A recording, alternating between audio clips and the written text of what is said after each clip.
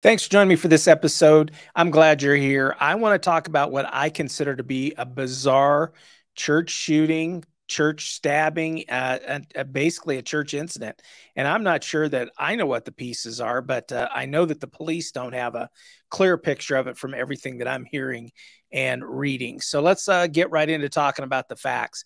Cleveland, Ohio, a church, 11:52 a.m. Police receive shot spotter alert of 4 rounds that are shot. So if you're not familiar with a shot spotter, it's some pretty cool technology that cities with that want to make the investment have high crime, lots of violence. They can put these up around town. And the shot spotters sense gunfire. It's technology that senses gunfire and then also triangulates and narrows down within a small area of where those shots are coming from so police can get to responding. So they received the shot spotter alert of 4 shots in the area of East 131 and Crenell Avenue in Cleveland. They roll to the area. When they arrive in the area, there's nobody flagging them down. They're checking the area. I'm imagining they're running a 2 or 3 or 4 block area and nobody's flagging them down. Nobody's running around, nothing going on. About a minute later, they get a 911 call of a gunshot victim at the church that we're talking about. The police arrived at the church and find a gunshot victim that's actually down the street just a little bit. A witness points out the gunshot victim to them. So what basically their perspective, these are the things that they're writing about and talking to the press about. And I hope you'll stick with me because I do have a couple of things I want to say. This is bizarre, but I do have a couple of lessons we can learn from this. And that's really my goal, is that we're all learning from this bizarre story. Now, the police perspective continues. They find a gunshot victim that has 3 gunshot wounds. And the victim tells them that he does attend this church regularly. And today, some guy got mad at him because he was in his seat. So he apparently comes in, sits down in somebody else's seat, and the guy gets mad at him. The victim says, so the gunshot victim says, the man tried to force him out of the seat, then shot him. Now, I do want to say that people were saying this gunshot victim was intoxicated. So some of the things that he's reporting here, I don't quite understand it, but it's the same thing going on with the other witnesses in this. It's bizarre. Gunshot victim eventually admits to also stabbing a member of the church to protect himself. That doesn't say the guy that was pushing him around and shot him. He doesn't say he stabbed him. In fact, it sounds like those are 2 different people. The police could not find a stabbing victim. They couldn't find the shooter, and they couldn't find a stabbing victim. The thought was, hey, he went to the hospital. In fact, I think that's what some of the witnesses maybe eventually said, but the police could not find him. So continuing their interviews, their police perspective, about a half hour after they're on scene, there's another situation that comes forward.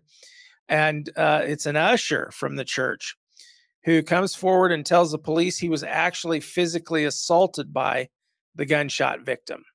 So he actually assaulted him.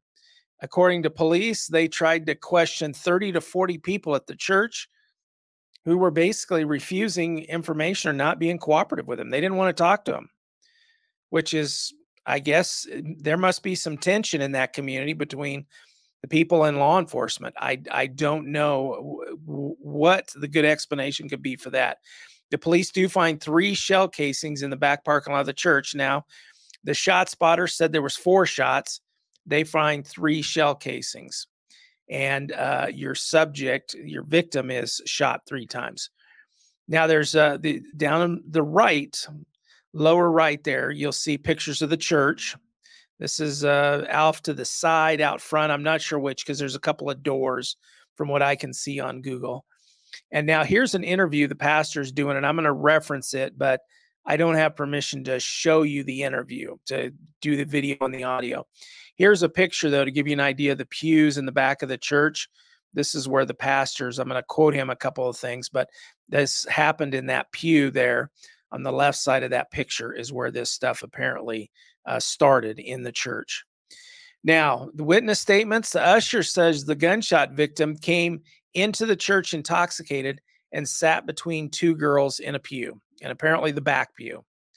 The usher asked the gunshot victim to move to a different seat, which he did, and during the move, sat on the usher's hat, which I'm starting to speculate here now. And the two ushers then, so that usher got another usher, and the two ushers started escorting who becomes the eventual gunshot victim out the back door.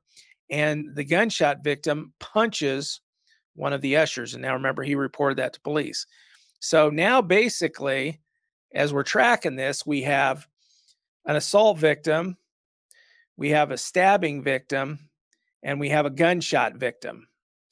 And so, and I'm not sure what else was going on that initially started getting the ushers after him, if there was some kind of harassment going on with the girls or what the deal was. But the gunshot victim said somebody got after him. Was that the usher because of where he was sitting?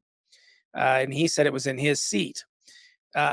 Just very interesting stuff here. So the two ushers get him out of the church. Now, some side notes here that I just want to mention. One pastor told police that the camera system at the church did not work. Of course, they're looking to see if they can identify suspects and victims and get some evidence of this mess that's going on. Because don't forget, nobody will talk to them. It sounds like you've got an usher and maybe the gunshot victim are talking to the police, maybe one other person. The one pastor tells the police that the camera system at the church doesn't work. Plain and simple, doesn't work.